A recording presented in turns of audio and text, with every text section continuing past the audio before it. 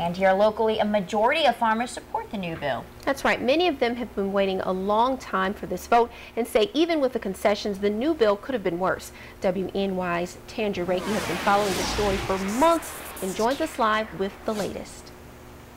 Jennifer and Daryl, I spoke to Asher Terwilliger, the president of the Chemung County Farm Bureau, who says the new bill is a step in the right direction. He's been in constant communication with Congressman Tom Reed throughout this whole process, and he's hopeful the Senate will take up the bill very soon.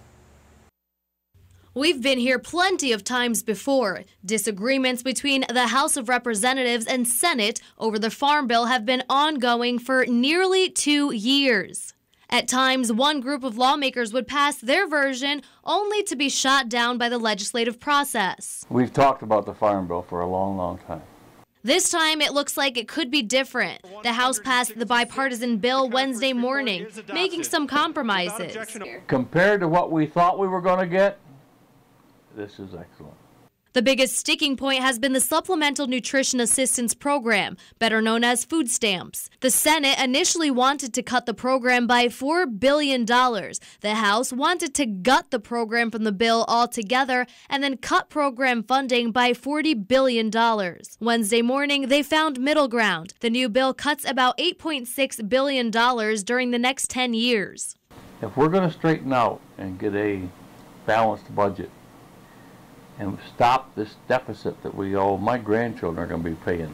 My great-grandchildren will be paying the deficit off.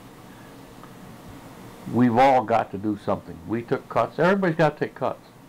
Nearly 7,000 people living in the southern tier are at or below the federal poverty level, or about 15% of the population relying on SNAP benefits. The new bill changes the way heating assistance and SNAP benefits tie in together and puts more pressure on existing employment training programs. There doesn't seem to be any issues with the bill being signed into law by next week. It also includes a specialty crop research initiative that increases access to crop insurance to protect farmers against the weather and natural disasters like we've seen here in the Twin Tiers. Tanja Rekhi, WENY News.